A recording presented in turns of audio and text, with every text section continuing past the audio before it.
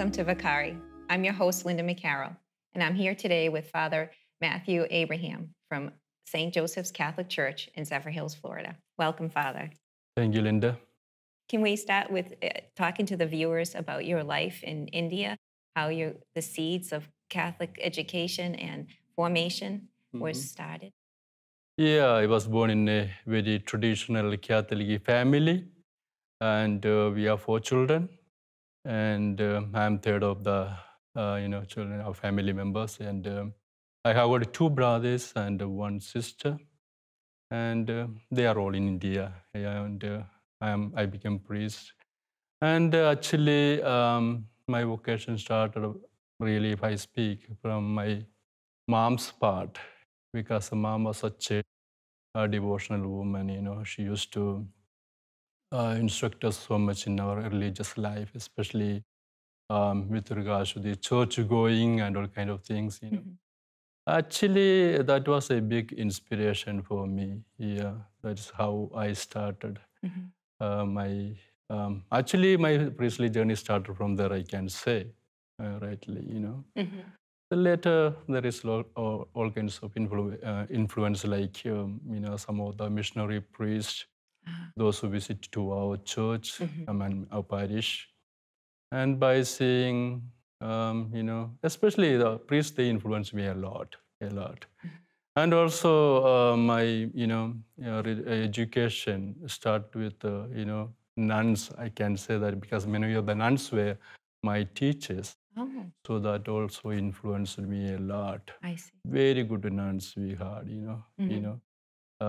Many of I think my 5th grade, till 5th grade, nuns used to instruct us and teach us, and also even the catechism, they used to nice. teach us all that. Influenced me a lot. So that was the beginning, I can say. Yeah. Do you have any family members that were priests or nuns?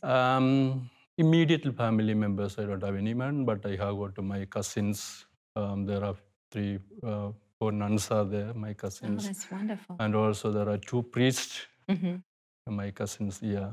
Oh, very nice. hmm And were you leaning towards anything, any particular field of work or music or art in your youth? I used to act a little bit of, that's what I used to do.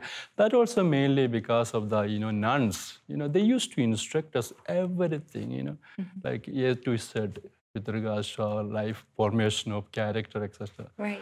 So I give a lot of credit to them. A well-rounded. Yeah. Yeah. Not just focused on one Yeah. particular thing. That's Yeah. wonderful. hmm And when did you feel the call that God was calling you? As I said, I think it was there from very young age, because mom used to wake us up early morning and send to us to the church for the daily mass. And that time onwards, as I can see that there is a love for Holy Mass and Holy Eucharist, and also priesthood, etc. started. But particularly, if I say, there was a very particular priest. He's from my own parish, and he influenced me a lot. Oh. And by seeing him very specially, I thought, I too wanted to become a priest. As I said, there were also like other influence, like other priests, But that was very particular. And I also was working with some of the pious organizations in our parishes. And also I was an altar boy. So that all influenced me. I think, knowingly or unknowingly, that seed was there in my heart. Being part of your everyday life, your education, your family. So Catholicism and that atmosphere surrounded you. Yes, yeah. When you finally decided to go forward with this, what did your mother and father say? I lost my father when I was 6. Oh, I'm sorry to hear. Yeah, but as I said, my mom was such a wonderful woman, and she struggled a lot to bring us up before children. And her hard work and her faith tremendously influenced me, because after my father's death, we were like in a nowhere, it was so difficult for her because she had no job of her own. And she struggled a lot. She was very happy that I am going for this particular vocation. There was no objection from her part. She was perfectly and completely 100%. She was happy for that. That's wonderful. Yeah. Did you have any struggles or obstacles while you were in the seminary? As I joined in the seminary, after 1 week, I thought I had to go back because the life was such a struggle. Struggle in the sense, I joined the seminary after my high school final. So even though I had so lot of, love and devotion and, towards the priestly life, vocation, etc. But after going to the college and there was a little bit of a change of mind and heart, we can say that. And after that, I was living in the college life like that. When I all of a sudden came to the seminary, it was a life entirely different. With a strict timetable, getting up early morning like 5 o'clock or 5:30 like that. And we had to follow timetable one after one like that. It was so difficult for me. So I wrote actually back to my pastor, I want to come back. And I was waiting for his reply, but he never replied to me. He ripped it up. Yeah, actually then after some time, I forgot about that. And when I went for vacation home after 2 years, I suppose, then I met him and asked, he first asked me, why is it that you wanted to come back? And after that, I never heard. Then I told him that that's why waiting for your reply, but you never replied me. Then he told me that I want you to take decision. So that is why I didn't reply, he said. Oh, interesting. So that's how I remained again in the seminary. After once we get into the system, automatically it goes. Of course, even then all throughout the seminary life, I can say it's a struggle. It's a struggle.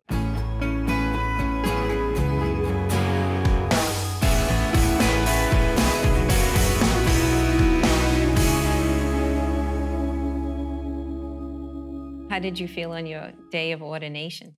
This was wonderful. Wonderful means I can't, forget that at all because that's such a memorable day. Yeah. Did you have your whole family there? Yes. I had only except my dad. All of them were my uncles, relatives. I can say it is more than my family, entire parish. Wow. Entire parish. And I was also privileged to, ordained by our late Cardinal Vocare. I can never forget that. What community do you belong to? I belong to a community called ALCP, that is Apostolic Life Community of Priests. It is a missionary order. And generally we are known as Holy Spirit Fathers. Yeah, this is a missionary order. Yeah. Can you give the viewers some ideas of the missions that you do? This community started in Germany during the Second World War time by a German diocesan priest. And after from Germany, it is, first it went to Africa. And that is why we have more priests in Africa than India or any other place.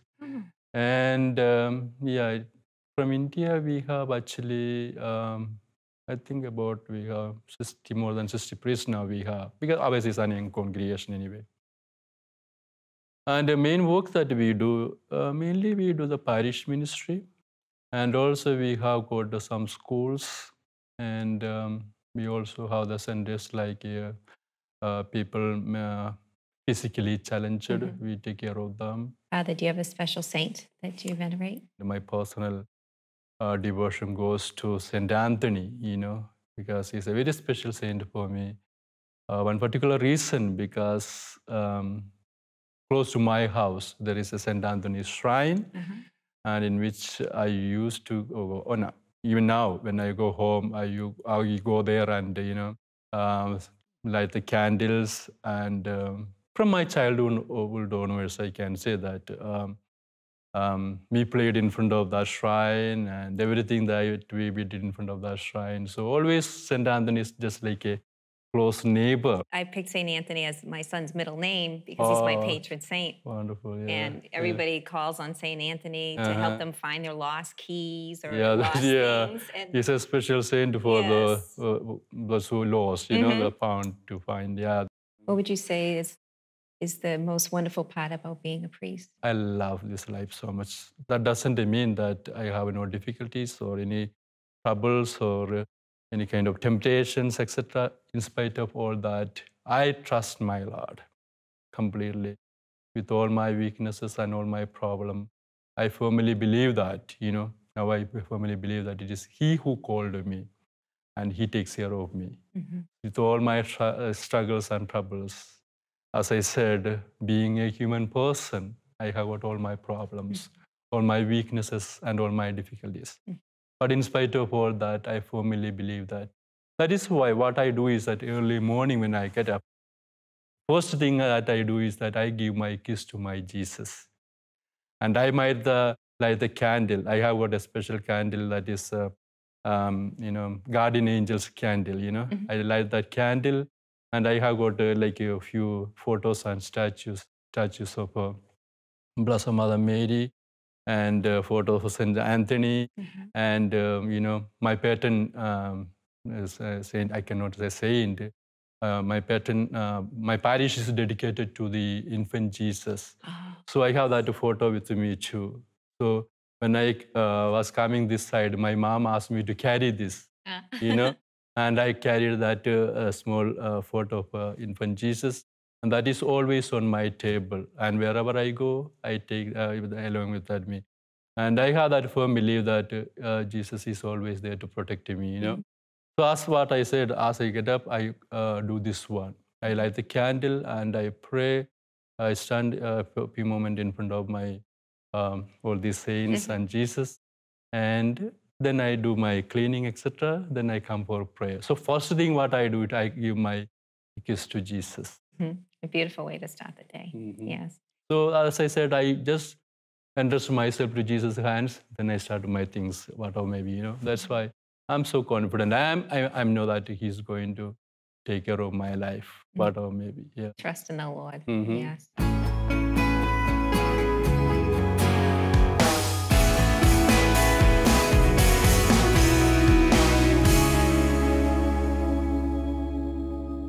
What gifts do you think God has given you to have this role in the priesthood? I think that, I have got a friendly nature with the people. I can get along with the people very well, That is one thing.